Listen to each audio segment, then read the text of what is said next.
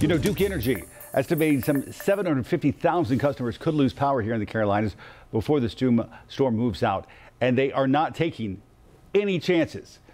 What you're seeing here, this video, this is actually over at Charlotte Motor Speedway, where Duke trucks are staged and ready to roll out at a moment's notice. They've been bringing in folks from all across the country getting ready for something like this. Joining us now on the phone from Duke Energy is Logan Kreska. Logan, I know we're just a couple of hours into this at this point, but is this starting to unfold the way you all had anticipated it?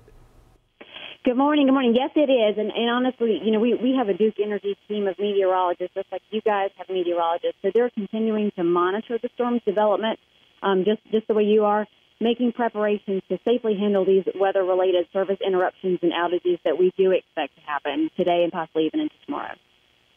So as we stand right now at 6:21, have you heard of any substantial outages yet so far? There are not yet any substantial outages, and I do want to let your viewers know if they can actually get updates on the outages. We have an outage section on our website. If they go to duke-energy.com/outages, you can see those in real time.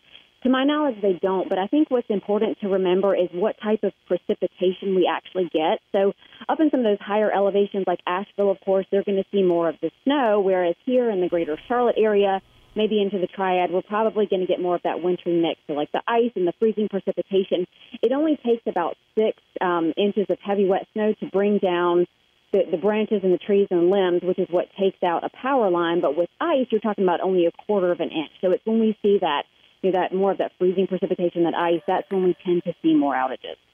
Yeah, it only takes a very little bit of ice to cause a lot of substantial damage. Logan, what's your word of advice to folks sitting at home, enjoying their coffee right now on a Sunday morning, watching Wake Up Charlotte weekend, and wondering about the day ahead? What's your recommendation for those folks?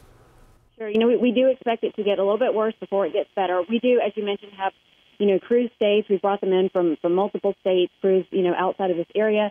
So, you know, travel conditions are going to be hazardous even after the storm passes. So as soon as our crews can get out and safely assess what's going on, they will do so. Just keep in mind that can take up to 24 hours. Once they've done that, they'll assess what types of crews and equipment need to go to which areas, and they'll dispatch those crews immediately as safely as we can. So please just bear with us. We're moving as quickly and as safely as we can. Please try to stay inside your home. If you do see a downed power line, a sagging power line, assume that it has electricity. Never touch it. Keep your kids and your children away from it. And we know that you all have brought in folks from all across the country to help with this effort. Logan Kreska, listen, we know you guys have a busy day ahead of you, and we know it's an important work you do, and we hope all your crews out there and linemen really stay safe on a day like this as you try to keep power on for all of us.